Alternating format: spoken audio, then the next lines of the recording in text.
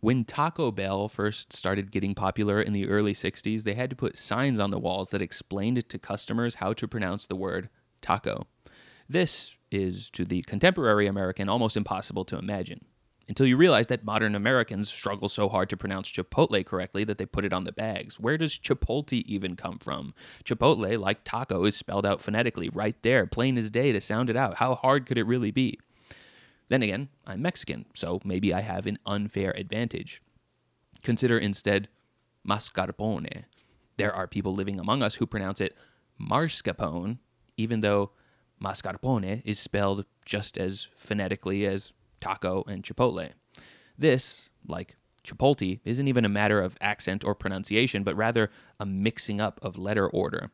Then again, I grew up watching Giada De Laurentiis, so I, as a non-Italian, know firsthand how jarring it is to hear someone switch from casual English to perfect native pronunciation. It's the conversational equivalent of walking at a casual pace, then suddenly performing a backflip, sticking the landing, and carrying on as if nothing happened.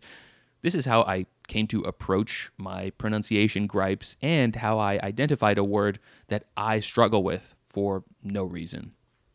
The most correct way to pronounce this word is guacamole, with a soft, barely audible G at the beginning. But hard G, guacamole, is acceptable. And heck, in America, guacamole will do in most situations. I cringe at myself a little bit for trying to effortlessly code switch, sometimes Giada style.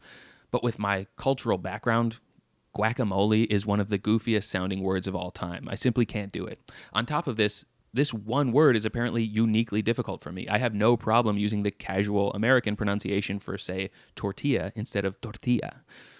That's a problem when I go to fast casual restaurants because it feels clumsy to use the anglicized versions of every ingredient except for one, like, let me get a barbacoa bowl with queso and guacamole.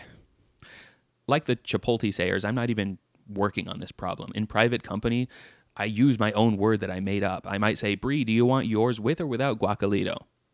So much of this pronunciation problem, if not all of it, comes from how and where you were raised. I was raised in Texas with an internet connection, so after seeing dozens of online ads for a new Disney movie I hadn't ever discussed out loud, I uttered, for example, who's seen that new movie Moana? And at the same time, since so much of my culinary education took place on YouTube, certain ingredients like gochugaru and gochujang feel weird to retroactively anglicize, like gochujang and gochugaru.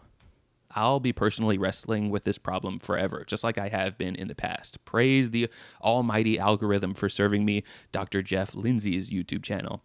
He's a linguist who posts videos explaining things that I would otherwise find impossibly confounding, like why some people say Tuesday instead of Tuesday, or why some people say axe instead of ask. If this conversation has left you wanting more conclusive answers, he's your guy.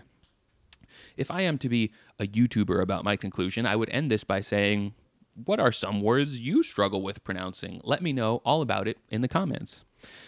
I could take this in a video essayist direction and pen a finale about how language like history is written by the winners and how reflection and education can take us all from incredulous about each other's behaviors to brothers and sisters in a shared experience of varied flavors.